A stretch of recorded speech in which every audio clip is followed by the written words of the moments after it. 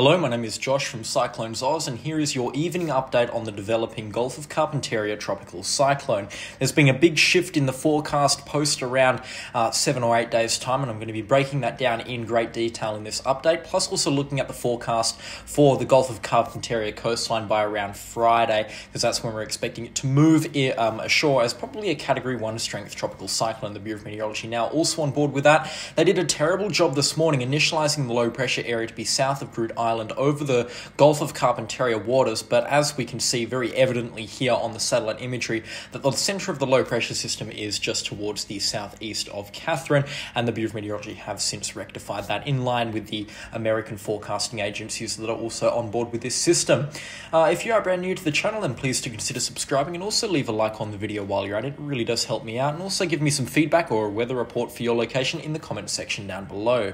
A lot of thunderstorm activity and some very strong convective signals now across the Northern Territory, especially the northern reaches of it. Basically anywhere north of Tennant Creek or Wave Hill, there are some pretty significant thunderstorms now moving through here. Those flashes indicate lightning, and you can see it's very widespread. It's stretching into Western Australia as well.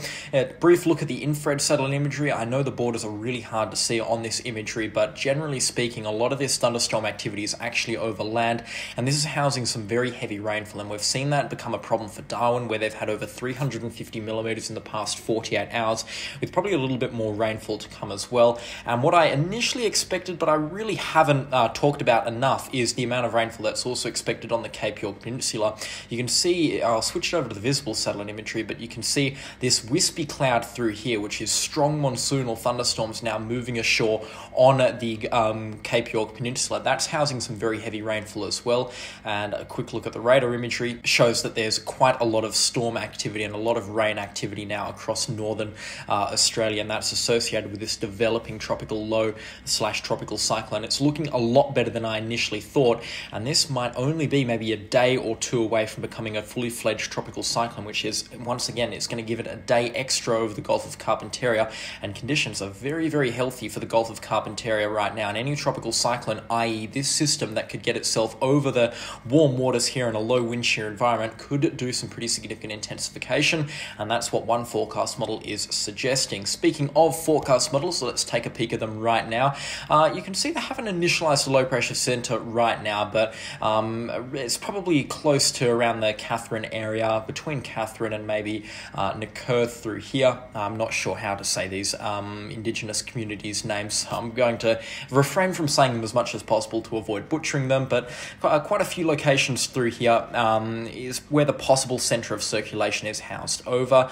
And as we play this through into about Wednesday morning, you can see once again about 12 to 24 hours earlier than initially expected, the low pressure system emerges offshore from Robinson River south of Groote Island and then moves deeper out of the Gulf of Carpentaria before it slowly wraps itself up through Wednesday and Thursday. It doesn't become a cyclone as per the Eastern WF forecast model, but it still gets very close to cyclone status and will definitely be housing some gale force wind gusts through here. So Burketown, Karumba, Weipa as well, and Aurukun will likely be receiving some cyclone winds extending up towards Weipa and Thursday Island as well, or cyclone wind gusts, at least for a brief period of time, associated with some heavy rain showers that will be around the centre of this storm.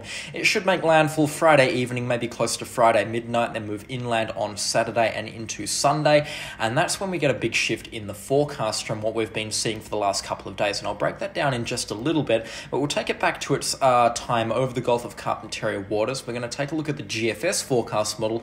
You can see it's a very similar picture to what the Eastern WF has, and that's what I like to see. It's called model congruency. There's good connection between the major forecast models, which are both looking for different things and are running off different data. So when you see model congruency like this, it means that you can say with a high degree of certainty that this scenario is going to happen, where we see this weak tropical low tropical cyclone thing move through the Gulf of Carpentaria. It's definitely going to be more of a rain threat, actually. I should probably be looking at the rain forecast a little bit more, because it's going to be a rain threat more than anything. But once again, model congruency means that we're likely to see this scenario play out as it is being forecast right now. And just quickly before I take a look at wind shear, over the next 5 days, we're expecting up to 500 millimetres to fall over some locations around Burketown and Karumba, and then down towards Gregory's, where we could be seeing 200 to 300 millimetres. Queensland looks like it's going to get the worst of the rainfall, especially in far northwestern Queensland around Gregory and Burketown as well. Anywhere north of Mount riser and towards the west of Croydon could be receiving the worst of the rainfall, as I explained in more detail in this morning's update. But then again, we can't be ruling out up to 200 millimetres falling for some locations, especially around Nullarbor and Groote Island as well in the Northern Territory. We could be seeing some significant rainfall totals there. Now, we'll take a look at the GFS, and I just want to briefly talk about wind shear. Now, wind shear is the speed of the wind in the upper levels of the atmosphere, and that the higher the value of the wind shear is, the more hostile to tropical cyclones the environment is. Now, high wind shear generally tears tropical cyclones apart, because you can think of a tropical cyclone as a big ring of organised thunderstorms.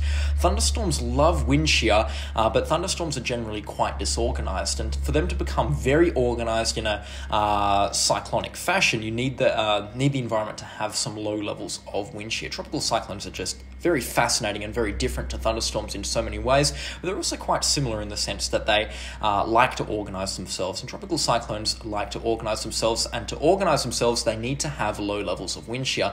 Now, where this tropical cyclone will be in the Gulf of Carpentaria, wind shear values, they're not too bad for the storm. I'll just have a quick look at it right now. Now, I know this means hardly anything to the mainstream viewer, but we're looking at wind shear values of probably around 10 knots, which aren't too bad for it, actually. It should be able to rapidly intensify with wind shear values like that. But then again, if it was to be any higher than that, the cyclone will certainly be struggling to intensify. And you can see into the Coral Sea as well, very high values of wind shear. And that's normally what stops tropical cyclones in the Coral Sea. It's the high values of wind shear that we see there associated with the jet stream. The jet stream is very hostile to tropical cyclones. Now, I know I've been talking this up all video, but we've got to take a look at what's going to be happening later on in this tropical cyclone's life. The access model calls for the strongest peak of this tropical cyclone in the Gulf of Carpentaria, but it's not calling for what the ECMWF and the GFS forecast model are calling for. The ECMWF and the GFS forecast models are calling for this storm to track across the Northern Territory, not slowly, but it won't be going very fast at all. It could still be delivering some very heavy rainfall to locations around Elliott, Wave Hill, and up towards down towards Docker River and Balgo Hill as well in Western Australia. And then it will move through Western Australia around Fitzroy Crossing and then towards Broome. And by the end of next week, it looks like it might re-emerge offshore into WA waters as a tropical cyclone here, and it looks like it undergoes rapid intensification straight away, which is completely expected considering the conditions in the West Australian region are primed for tropical cyclone activity. The GFS model, quite scarily, also has the exact same scenario happening as well, where we see this move offshore over West Australian waters and intensifies there. Now, this is concerning in the sense that the WA waters are very, very warm and very, very conducive for tropical cyclone genesis and intensification, and this is also a very plausible track for this storm to take. We've seen it time and time again where we see a cyclone move through northern Queensland or through the Gulf of Carpentaria. It moves across the Northern Territory and Western Australia is a tropical low, holding itself together through a process called the brown ocean effect, or a phenomenon called the brown ocean effect, which I've explained in previous videos. And then it moves offshore in Western Australia and rapidly intensifies there. And it can become very strong indeed. We've seen it with Tropical Cyclone Veronica, Tropical Cyclone Marcus, some historic storms that have impacted WA that got very strong over WA waters, but actually originated in the Gulf of Carpentaria or even over tropical Queensland. Now, this will be a very concerning picture in a couple of days if we see the track following the cursor here, if we see the track swing back in and impacting areas such as Exmouth, Karratha or Carnarvon. However, if I was to extrapolate this, considering the storm's probably got quite a significant amount of forward motion at this point, it's probably just going to swing out here and die out to sea somewhere offshore from Exmouth or extreme Western Australia. But still, this is something that we really have to be watching now, because it's a plausible scenario, and we've seen it being hinted on previous forecasts, but I've never seen the ECMWF and the GFS both come on board with it in the same forecast model run. So this is going to be a very interesting scenario to watch. And just to contrast that, I'm going to take a look at the Access G3 model. It calls for a closer track to the WA coastline from what it was calling this morning. It was actually calling for it to just move into the Northern Territory and then clip extreme northwest and South Australia. But the Access model actually calls for the low pressure system to be situated situated over, say, Marble Bar, Newman, that sort of area near Telfer, by around mid to late next week. So it's a lot closer to the coastline than initially thought, and this is what's going to drive temperatures through the roof by around next Wednesday and Thursday. I'm not looking forward to it, that's for sure. It's going to be a very, very hot one indeed, I'd say, next week if this forecast was to materialise, but it looks like Perth might get a bit of westerly relief, which would be some great news indeed, because I am sick and tired of consecutive 40°C days. And we will just take a look at rainfall from the Access G3 model just to get an idea of what could be happening across Central Australia. Widespread accumulations of up to 200mm are possible. Anything higher than that seems a little bit outlandish. These deep pinks, you're looking at maybe around 400mm, but I reckon that that's outlandish, especially as you get quite far into the desert around Ayers Rock and the Olgas. That's quite a lot of rainfall to be falling over the Australian outback, that's for sure. But again, up to 400 to 500mm around Burketown, Karumba, and up towards Weipa as well can be expected with the passage of this tropical low and tropical cyclone through the Gulf of Carpentaria, especially when you see these inflow features get themselves ashore or stuck ashore on the Cape York Peninsula. You'll be seeing a lot of rainfall up there.